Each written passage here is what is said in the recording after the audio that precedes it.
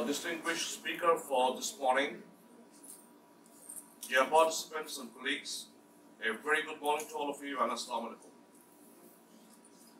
It gives me immense pleasure to welcome you today to our workshop on disinformation and fake news. Thank you for joining us this morning to talk about an issue which is of extreme importance in everybody's life.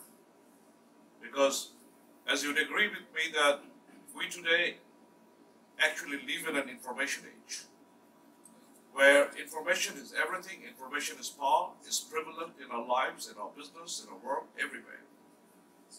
But fundamental shifts have taken place in the way we create news or information, the way we use or consume news and information, and its allied ramifications.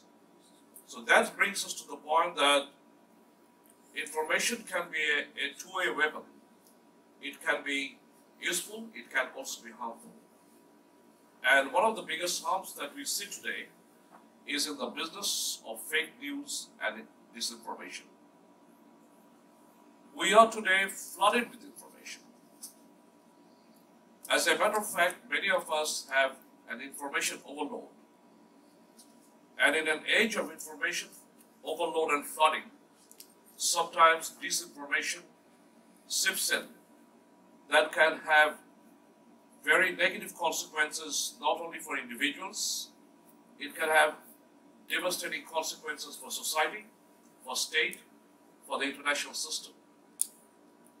Just as an example, if you look back in the context of Bangladesh, the disinformation campaign that was launched over the incident at Ramu is a very sharp example of how a disinformation campaign can bring destabilization in any part of the society and country. Similar examples are abound in the way disinformation has been utilized in election campaigns of other countries. For example, the US elections, or disinformation campaigns to degrade the capacity of states in many cases. So these are very serious cases with serious consequences. And they not only have consequences, but they have multiple consequences. So the terms that we are now very familiar with is fake news, disinformation. What is fake news? Our esteemed speaker is going to explain a lot of the things that I'm talking about. Fake news is when you create a false news. But it is also, in my mind, is an oxymoron. For the reason that news cannot be fake. If it is news, then it is not fake. Because news is supposed to be based on facts and truths. I would also like you to understand in our discussions today the differentiation between disinformation, misinformation, and malinformation. Disinformation is an information that has been created to mislead, confuse an individual or parts of society with a malified intention. It's a motivated creation of information. Whereas misinformation is again a false information, but perhaps does not have that kind of motivation behind it. And malinformation is information or news that is based on facts. It is not false, but it has been created and utilized to degrade somebody or defame somebody. So the differentiations are very, very clear. I want you to understand the basic differentiation of the terminology and the categories. I'm extremely happy to see a very smart group of young people today. So we are here not only to talk to you, we are also here to learn from you. Because in the business of consuming news, a generational change has taken place. Today's generation no longer reads newspapers. Most of you don't even watch television. Your only chance of consumption of news and information is through the internet.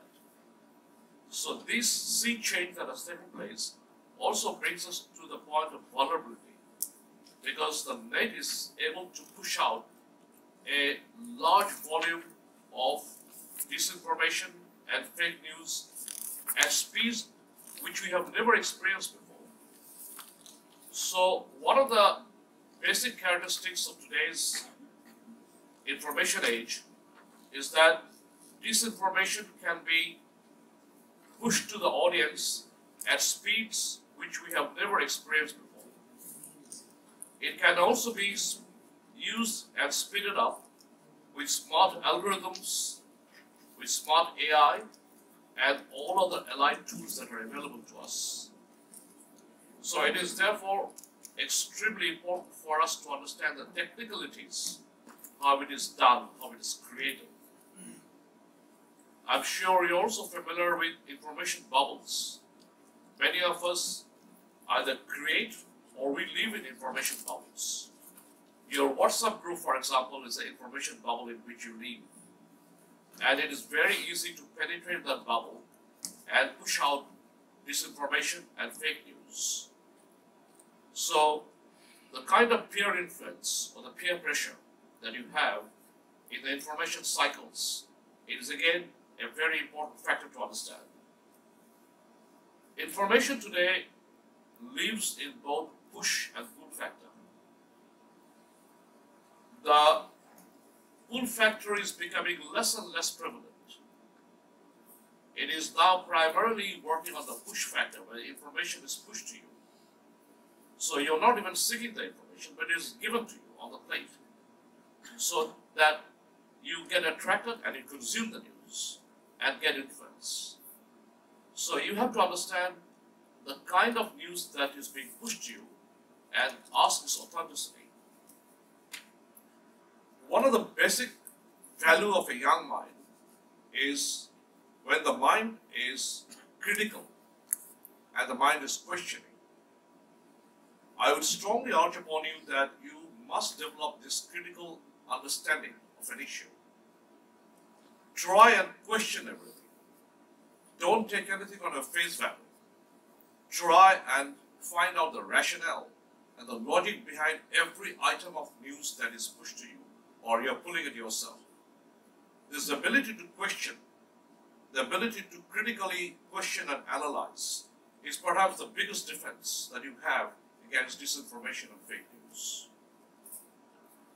I would have much more to discuss with you throughout the day, but I would like to leave you with the thought that this is an information age.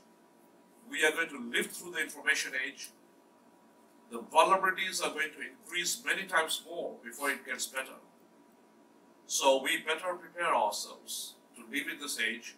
We must have the right skills of getting the right information, getting the right news, so that we are not derailed at any stage and we don't become pawns of people's minds who are trying to derail us through their malicious thoughts and malicious creation of news. I would request you today that this is not a monologue. We are discussing with you. So please feel free to express yourself, give your thoughts, share your experiences with us. We are on Chatham House rules, so you should be absolutely open in discussing whatever you want to discuss. We are here to learn from you as much as we want to share our experience with you.